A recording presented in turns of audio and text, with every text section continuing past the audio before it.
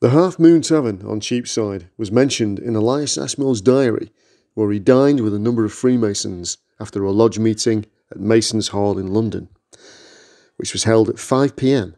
on the 11th of March, 1682. Ashmole mentioned that he was the senior fellow among them, it being 35 years since he was admitted.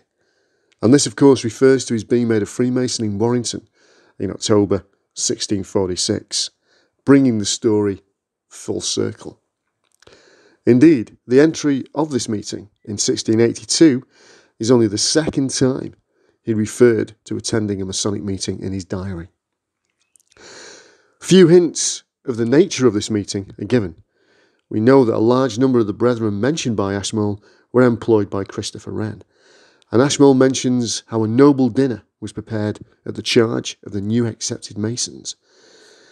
Cheapside is not too far away from St Paul's Cathedral, which at the time of Ashmole's meeting was still under construction.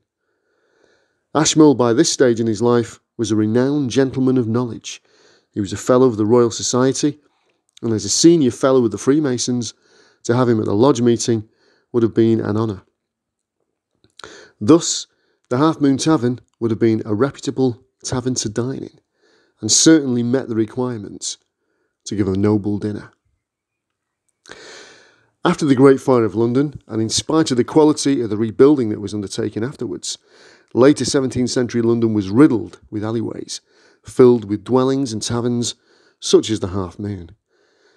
Sometimes these alleyways followed old boundaries and became well known for the taverns that were situated in them.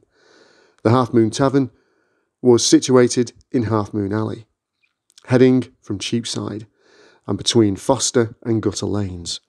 It could also be entered from Priest Court on Foster Lane, and there was an entrance through the tavern to Gutter Lane.